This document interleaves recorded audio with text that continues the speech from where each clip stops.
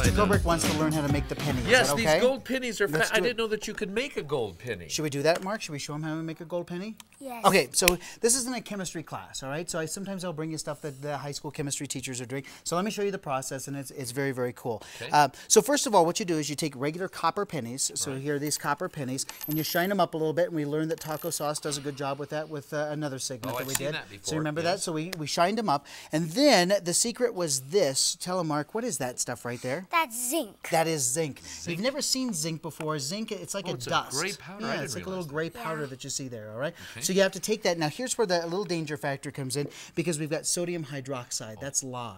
All right. So sodium hydroxide goes in there, and we're just, of course, using water right now so you can kind of see what happens. Okay. But you mix the zinc and the sodium hydroxide together, and I want you to take a look at what happens here. You can actually cause that penny to turn silver. It's all silver right? So that's first. a silver Look at that. penny. Looks like a dime almost. Right. So, but what does it really have on there, Mark? What is it?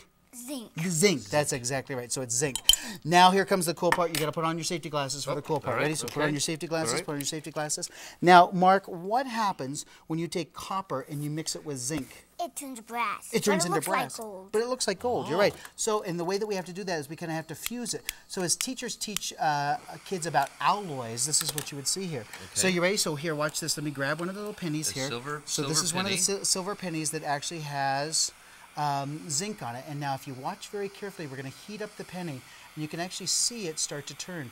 You tell me when. Oh, look at that! It goes to gold. Would you look at that? That is way cool. So isn't that very, very cool? That Now, is so I've got a much bunch fun. of them in this little tray that's right over here. So take a look at the tray, and we'll just kind of fire this up. So here's a dish, and we're just going to fire up the dish. So watch what happens when we heat them up like this. So we're actually learning to make an alloy with this. So you heat them up like this, and you can see kind of that color. There it goes. There it comes. There's your color change. Oh, they turn just almost That's just instantly, amazing. don't they?